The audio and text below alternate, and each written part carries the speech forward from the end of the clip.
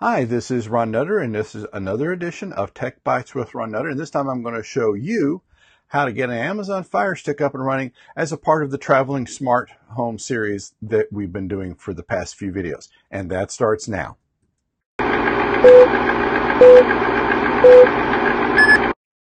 Before getting too far down the path, I just want to thank all those that have been subscribing to the channel and leaving me comments, giving me ideas for other videos. That really is appreciated, folks, because I want to make sure that I'm doing something that's going to help you as much as it can. Now, there are two different streaming receivers that we can use. And one of the two is the Amazon Fire Stick. Now, I've got a case, and I found this on Amazon. This does not come with it, but Amazon, if you're listening, you might want to think about bundling it because it's really a good idea. Let me drop the graphic here for just a little bit. Now, in here, we've got the Fire Stick, the remote, the power supply that you may need, and we'll show that here in just a minute. Then over here, we've got the cable that you go from the Fire Stick to the back of the TV if it's a supported TV with USB. That's, again, we're going to talk about here in just a minute. I always keep the batteries separate when I'm not using it, because the last thing you want to find after sitting for several weeks or maybe several months that your batteries have leaked and probably have damaged the remote control, because you really don't want to go try to buy another remote control. It may be cheaper just to go buy another Fire Stick. Now, the other adapter you're seeing here, this is one that does not come with the Fire TV, but I strongly encourage you to get it, and here's why. Sometimes in hotel situations, you may not be able to attach this directly to the hotel network because they use something called a captive portal. And that's a fancy way of saying that you have to enter your room number or some credentials the front desk may give you. So that makes the Fire Stick almost unusable at the point. And that's where if you hook this via a hard Ethernet cable into the AR750, and then you have your laptop plugged into the 750, then you can authenticate to the firewall at the hotel, and then the Fire Stick should work just fine. But either way, this is a nice little case. It's about $10, and that's the link to this is in the video description. And that really, you can't make it much simpler than that.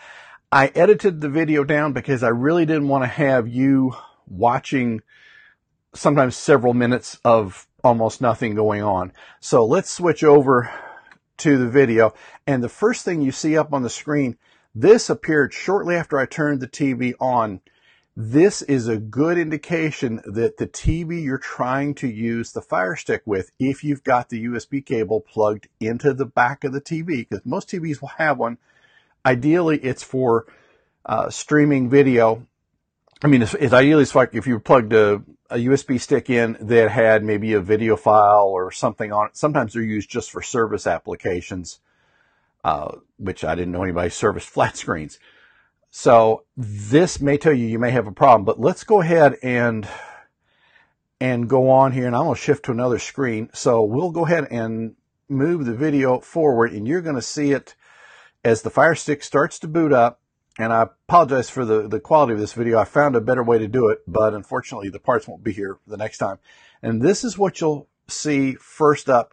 It's trying to pair with the remote. So what you'll want to do is go ahead and get the batteries in the remote. They're just a little clamshell piece. You come off the back of the remote, put them in, and then you'll tap the button it shows you there on the screen to get started. And it should pair fairly quick, and then you'll see the logo change where it says press the play button to start. And now this is where you will start, you check, will select your language. Now this is the message that will confirm that you do have a problem with the onboard USB port. So that's when you're gonna have to use and we'll switch back over here. You're gonna have to use this little power adapter instead of plugging into the back of the TV. But, there could be worse things to happen. So that's not a problem. And then we'll get back to the video here. So what I had to do at that point is just turn off the TV, and then I restarted the installation process, reselected the language. Now it's scanning for networks. Now this is assuming a wireless situation, and I'm going to pick, if you're using this at home, if you can put it on a 5 gigahertz based SSID, you'll have, I think, better throughput. I've done it with 2.4, and it was problematic. Now, this is where you'll enter the password for the SSID you're using. And in a hotel situation, this may be a problem. You may not be able to get the password. Of course, most of the hotels, not most, some hotels I've been seeing are using open wireless, so there is no password, but you hit what's called a firewall garden, and that's basically, it's a web portal that you have to give it something that identifies who you are so they can track it, mainly by MAC address, the device that's on the network. So that's going to be a challenge for this wireless stick, because it doesn't have enough, not intelligence, but it doesn't have enough chutzpah in it to be able to get past it. And that's where, if you plug this into the AR750, and this is where the little adapter, I'm going to pull it out now. You see it's got an RJ45 and a mini USB port. So what you'll do is you'll take this end of the cable and it goes right in there. And it only goes in one way, and if you have to force it, then you're putting it in the wrong way. So it just goes in very neatly like that. Then you can plug in the other power cable to here, and at that point, you probably are going to have to run it off of the power supply that comes with it, and then the RJ45 port is where you'll put the cable that goes to the AR750 or whatever firewall that you're using. But at least that gives you an option to use it on a wired situation and gives you a little more control over what's going on. So we'll go on past this. At this point, I've entered the password. It's connecting to the SSID on my network.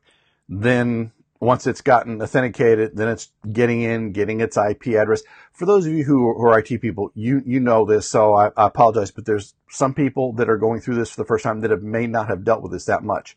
So after it gets firmly connected to the network, it's going to ID itself. Now, this is going a little quicker, but for two things. I did edit some of this down to cut some of the delay out, but also I happen to have Google Fiber, so things generally go fairly quick for the most part. The beauty of the Fire Stick, you don't have as much setup to do as you would with a Roku. And I mean, I love Rokus, don't get me wrong. I use both the Fire and the Roku. But with Amazon, they ship this to you. It's already registered to your Amazon account. So a lot of what you would have to do about authorizing and authenticating it has already been done before you even get it. So it's one less hassle. So you could change to a different account. I'm not, because I've got Amazon Prime. So that's the reason that I'm going to continue on. And you have the option of saving or not saving passwords. Again, that's personal preference. I normally don't, but if you have a password at home that is kind of long, you really don't want to enter it all the time because you saw the password screen where you entered it before, that's personal preference. I'm not going to say one way or the other. I typically don't, but I can see reasons for doing so. So, at this point, I just told it yes, but as you see on the screen, you can change that. And then you have the option of turning on or panoramic controls or not. I said I don't need it. It's checking the network speed. If there was going to be a problem, it would tell you at that point. Now, at this point, this is a little tutorial that I just skipped through. You just went, tapped on the right arrow, and that really was it. So it's very straightforward, and this is an ideal companion with this whole little box of stuff in here to have on the road with you. So you have an option of something more than just the TV channels in the hotel. I did mention earlier about the batteries. I have been burned on more than one occasion by leaving batteries in. And, you can always put them in a separate little mini baggie, wrap it in cellophane, something, so they don't bounce around, and not knowing what the TSA regulations may change. As long as you don't have the batteries where they can make contact with each other, they should be happy. I would suggest having a separate set, get it out here in a minute, a separate set of batteries with you, because depending on how long you've had these batteries, you may suddenly find the remote becomes non-responsive. Although, let me show you a little trick with this.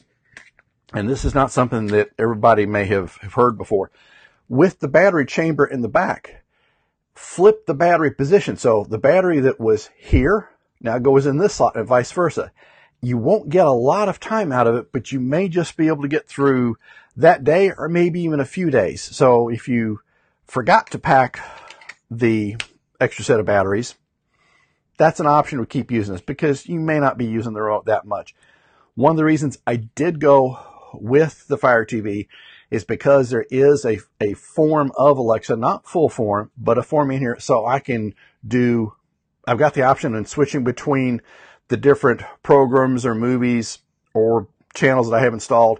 I can either do it with this little wheel device here, which is just kind of like a joystick, or I can press the button and talk to Alexa and have it do it. So that's one of the reasons I did it, because you'll see me talk later on in another video where we get into voice control, and this at least is one less thing that you have to carry, where depending on which way you go, you'd be looking at either an Echo Dot or the Google Home Mini, or having to use your cell phone as the voice remote. So I'm trying to travel as lightly as we can. Well, that's about all for this video. Thank you everybody for watching. If you haven't subscribed to this channel, I would really appreciate it if you could. That helps me, so that as my numbers come up, then that helps me attract companies who are willing to, possibly help sponsor one or more of the videos or provide products that I can use to show you. If anything you buy, and I've got affiliate links to everything you saw here, both the Ethernet adapter, the Fire TV stick, the case. If you buy any of that, I will get an affiliate commission. That's not going to change your price. I do appreciate that. It does help to go with offsetting the costs of doing these videos and things that I buy. And I am trying to upgrade the gear, which is another thing I want to mention. If you're not at a point where you're buying things, certainly understand that one. I'm also set up on Patreon, so you can become a patron of the Tech Bytes RN channel for as little as $1 a month. And I'm doing 2 to 3 videos a week. So even at just 2 videos, that's an average of 8 videos a month. So that's what, about 15 cents roughly. I keep saying I'll do the math and I never do, but that's another way where you can help me, and I would really appreciate that. And I'm working on a series of, they use the term rewards. I don't like doing it, but things that I will do for you in return for becoming a patron. So as the channel grows, as I get people on Patreon, there's things that I'm looking, because I'm already starting, and we talked about, let me bring up the graphic for the book. I will be, at the time I'm recording this, which is over a holiday weekend, I'm already doing the final touches on the book. This should be out I'm hoping middle to end of June, and I'm already starting to work on volume 2. When I went into this, I didn't know this would be a multi-volume set, but with the way technology is changing so much, and they're making additions to this all the time, that I can see this being an ongoing series. I'm going to be continuing to do videos. The different videos that you've seen me do so far will be linked to from the book. So as you get to something, you'll have the step-by-steps. And then if you want to go watch the video to see what I'm walking through. So I'm just trying to make this as a valuable resource as I can for you. And if you would like to help me out on Patreon, there's the link right there. And we just take that one, step at a time, whatever you can do. And if nothing else, being a supporter, that I really appreciate that, because having the comments I've gotten so far, because I'm not getting paid to do this, but I want to help you all get some of the same enjoyment that I can out of this.